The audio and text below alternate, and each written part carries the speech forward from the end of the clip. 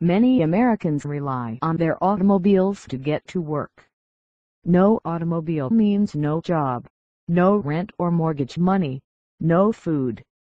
A single parent, struggling to make ends meet in the suburbs with 100,000 miles on the odometer, would presumably welcome the guaranteed opportunity for low-price insurance that would take care of every possible repair on her auto until the day that it reaches 200,000 miles or falls apart, whichever comes first. Especially if the insurance is valid regardless of whether she even changes the oil in the interim. So why aren't the auto insurance companies writing such coverage, either directly or through used auto dealers? And given the importance of reliable transportation, why isn't the public demanding such coverage? The answer is that both auto insurers and the public note that such insurance can't be written for a premium the insured can afford, while still allowing the insurers to stay solvent and make a profit.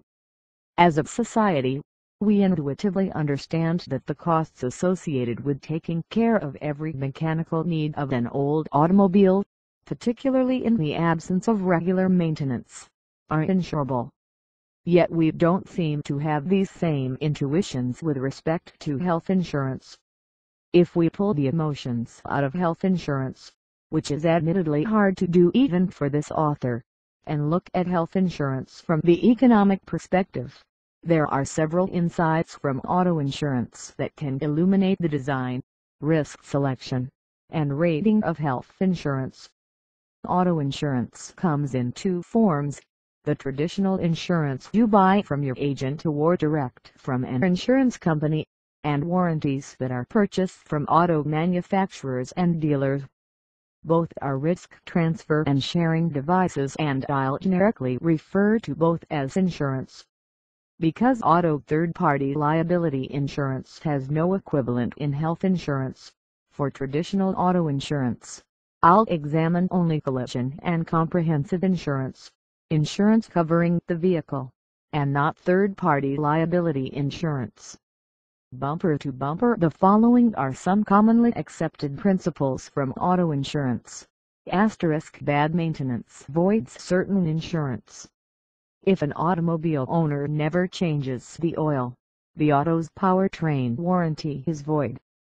In fact, not only does the oil need to be changed, the change needs to be performed by a certified mechanic and documented. Collision insurance doesn't cover cars purposefully driven over a cliff. The best insurance is offered for new models.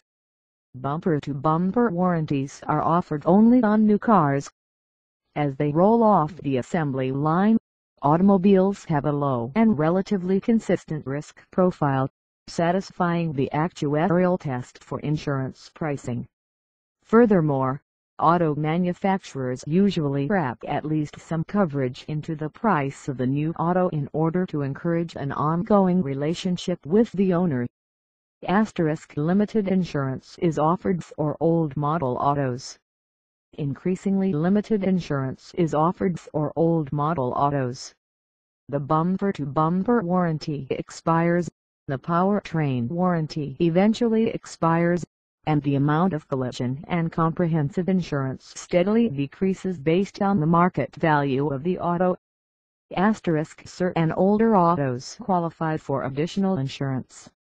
Certain older autos can qualify for additional coverage, either in terms of warranties for used autos or increased collision and comprehensive insurance for vintage autos. But such insurance is offered only after a careful inspection of the automobile itself. No insurance is offered for normal wear and tear. Wiper blades need replacement, brake pads wear out, and bumpers get dings. These aren't insurable events. To the extent that a new car dealer will sometimes cover some of these costs, we intuitively understand that we're paying for it in the cost of the automobile and that it's not really insurance. Accidents are the only insurable event for the oldest automobiles. Accidents are generally insurable events even for the oldest autos. With few exceptions, service work isn't. Insurance doesn't restore all vehicles to pre-accident condition. Auto insurance is limited. If the damage to the auto at any age exceeds the value of the auto, the insurer then pays only the value of the auto. With the exception of vintage autos, the value assigned to the auto goes down over time. So whereas accidents are insurable at any vehicle age, the amount of the accident insurance is increasingly limited. Insurance is priced to the risk. Insurance is priced based on the risk profile of both the automobile and the driver. The auto insurer carefully examines both when setting rates. We pay for our own insurance. And with few exceptions, automobile insurance isn't tax deductible. As a result, the fear of increasing insurance rates due to traffic violations and/or accidents changes our driving behavior, and we sometimes select our automobiles based on their insurability. Each of the above principles is supported by solid actuarial theory. Although most Americans can't describe the underlying actuarial theories, most everyone understands the above principles of auto insurance at the intuitive level. For sure, as indispensable automobiles are to our lifestyles, there is no loud national movement, accompanied by moral outrage, to change these principles.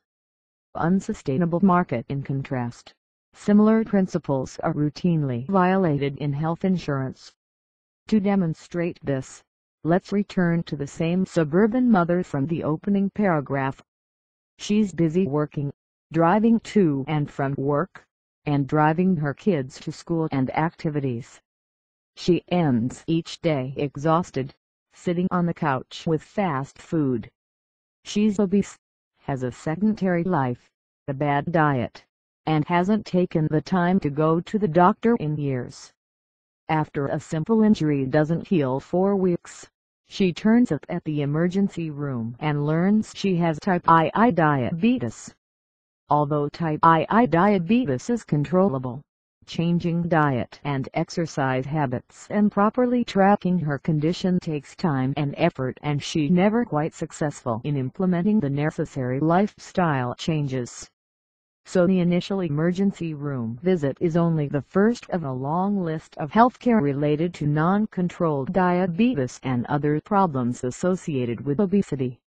Whether she has individual or group insurance, her insurance pays for each episode of care, without singling her out for a premium increase, and without charging her any more cost-sharing than is charged to the healthiest and most medically diligent insureds.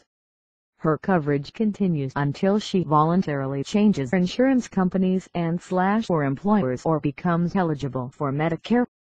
If she covered under group insurance, she may not even pay any premium.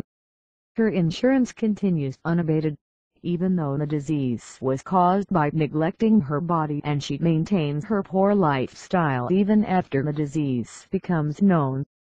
This just wouldn't happen in auto insurance. This scenario is the auto insurance equivalent of guaranteed access to low-priced auto insurance that takes care of every possible repair, including damage already done, until the day the car falls apart so completely it's unsalvageable. Death or reaches 200,000 miles. Medicare, regardless of whether she even changes the oil, takes care of herself in the interim. As a society, we don't expect this in private market auto insurance, but we expect it in private market health insurance. Furthermore, there's a chorus of national and state interests, which continuously pushes us further away from the auto insurance principles. The current private health insurance market isn't sustainable. Prices have been consistently increasing faster than inflation for decades. Each year, insureds use more healthcare than ever before, and more people have no insurance at all. Most actuaries and other people in the private health insurance market don't want national health insurance with its bureaucracy and one-size-fits-all benefits. Yet, We're trying to sustain a private insurance system, which violates the very principles we know are necessary for private insurance markets. Yes, health insurance involves the sacredness of human life and is therefore different from auto insurance. But if we're to sustain a private market solution to health insurance, actuaries need to explain to the larger society, in terms that society understands, the rationale for the following principles. As sacred as healthcare is, it's still an economic transaction that has to be balanced by individuals and societies against other economic choices. It can't be unlimited. Sometimes it will be secondary to other choices. On a given day, for example, the mother in our scenario may value her car more than her health.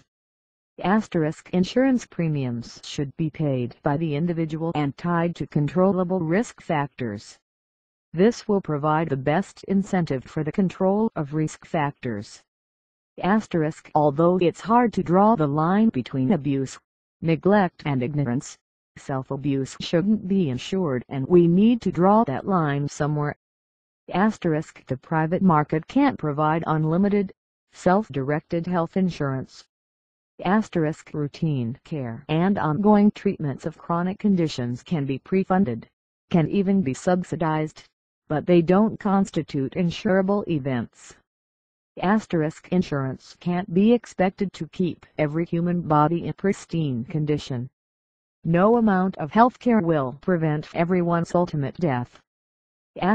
Comprehensive, unlimited, non-subsidized private market coverage isn't possible for people with severely impaired health.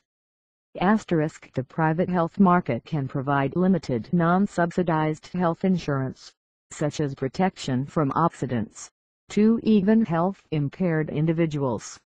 Individuals who can afford to do so and who take good care of themselves should be able to buy up to better coverage. People have the option of buying up for everything else in life. Discussion of these principles is lacking from most of the current health insurance debate. If society can intuitively understand how similar principles apply to health insurance, then they should be able to understand the principles in the health insurance context. We need to initiate the debate. This commentary is solely the opinion of its author. It does not express the official policy of the American Academy of Actuaries, nor does it necessarily reflect the opinions of the Academy's individual officers, members, or staff.